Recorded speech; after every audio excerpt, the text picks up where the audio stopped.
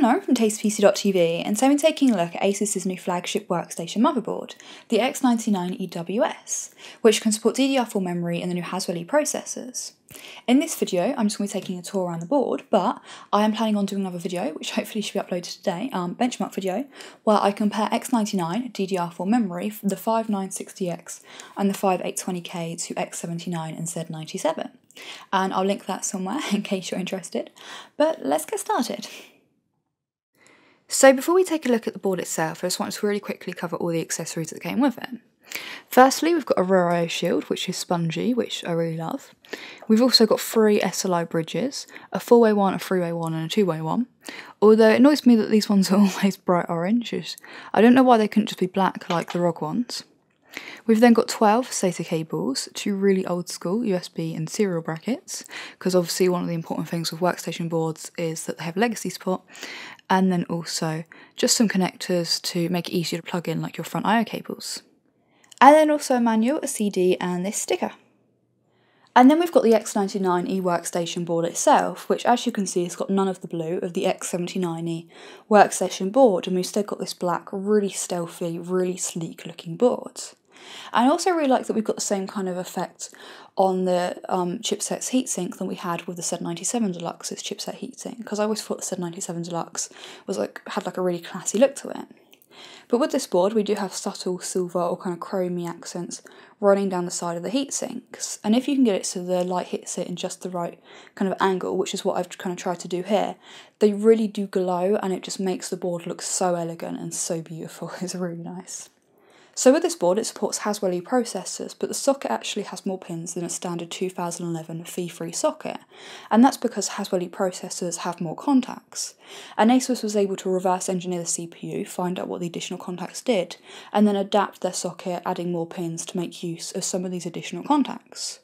Although I have to say, I don't know why other motherboard manufacturers wouldn't also kind of look into what the additional contacts did and do something similar, but unfortunately I haven't really had a chance to look at any other motherboard manufacturers' X99 boards yet and see what it is, that other manufacturers have done.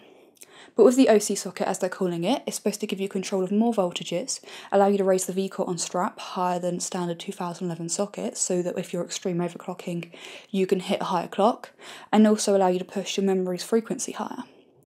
So then with the power delivery, the board's got an 8-phase design, which, as I've said in previous videos, it's not about the amount of phases, but the quality of the actual parts used, which determines, how good the power delivery is, what kind of overclock you can get, etc. And with this, the motherboard uses 12K Japanese capacitors, beat thermal chokes, which have a gold coating for minimal loss and just look really sexy, all lined up like that. And then we've also got Dr. Moss MOSFETs. The memory's also got a 2+2 power phase design. So then for the memory, we've got 8 slots which can support up to 64 gig of quad-channel DDR4 memory, which, as I said in the introduction, I am going to be talking more about in a separate video. But obviously with this board it's not compatible with DDR3 memory, so if you do buy X99, not only have you got to buy a new motherboard, but also obviously a CPU and memory too. We've then got 7 X16 PCI Express slots, although these 3 are actually only wired at 8X, but it does mean if you are going to be using 4 graphics cards, they will run at 16X, 16X, 16X, 16X, which is pretty epic, and it does this with 2 PLX chips, which you can see the heat pads for just under the heatsink there. But before I take you for a closer tour around the board, I should probably quickly mention that it is slightly wider than standard ATX boards, although you should be able to kind of look at a picture of a case to be able to judge whether it will fit or not.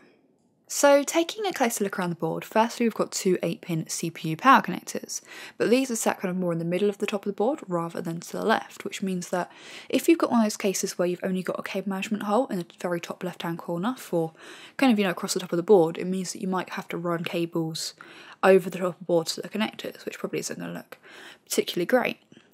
But down here we've also got a 6-pin power connector just to give you extra power to your PCI lanes, which is great if you're going to be running 3 or 4 graphics cards, or like a capture card, a RAID card, a PCIe Express solid state drive, etc. You might have noticed that the 2 CPU fan headers are here rather than along across the top of the board, and I would much have preferred it if they were at the top of the board, just because I find it's kind of easier to just tuck the fan cable out of the way. We've also got another 4-pin PWM fan header here, and then another one over here. We've then also got the CMOS battery, the memo K button, the 24-pin power connector, and 2 USB 3 ports which are powered by the S-Media 1074 chip, which is just hiding under the heatsink here. We've then got the 5th fan header, an easy XMP switch, which when you switch it will just load up the memory's XMP profile and set it running to its correct megahertz.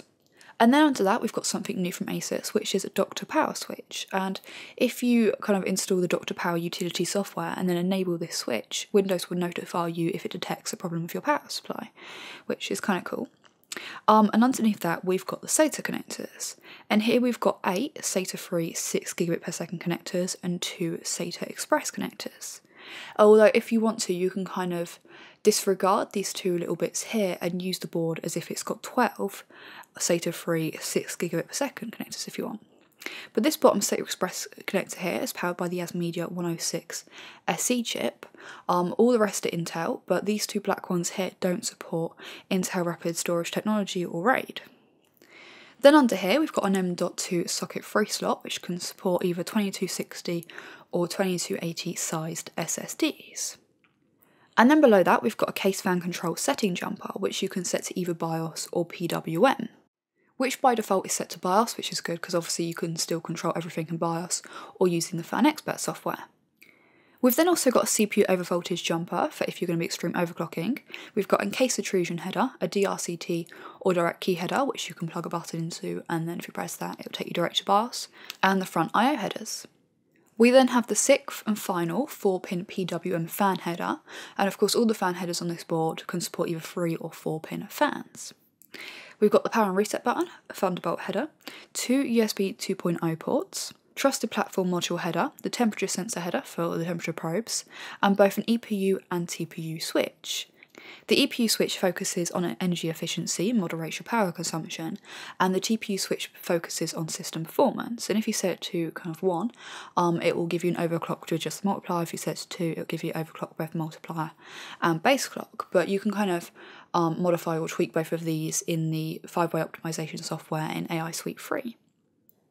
We've then also got the clear CMOS button, Q-code readout, serial port connector, front panel audio connector, and digital audio connector. And then we've got the separated off Crystal Sound 2 audio section, which is the same as what we've seen on the Z97 Asus boards, and still features a Realtek ALC 1150 codec. And then finally we've got the rear I/O, which consists of 10 USB ports, 4 of which are Intel, the rest are S-Media. This one is for the USB BIOS flashback feature, which button is here, where you can flash the BIOS with a USB stick. And then this one is for the Q-code logger, and the button's here, and that's just where if you leave a USB stick in and kind of hold the button down for a few seconds to enable it, it will keep a log of your Q-codes, which I suppose could help with diagnosing your PC if it's having issues.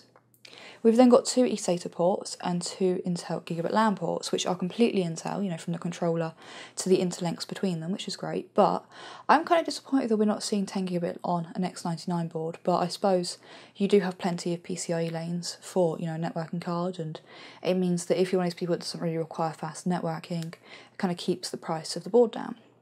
We've then also got an optical out and the audio ports. So that was my overview of the Asus X99E-WS motherboard. I think if you are going to be looking for a workstation board, the kind of 2 things you should be looking for is connectivity and reliability.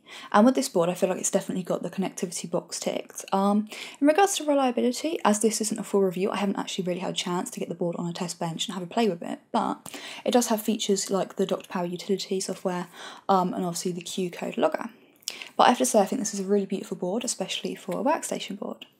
So if you like this video, hit the like button, don't forget to subscribe if you haven't already and you want to see more of my videos, and thanks for watching!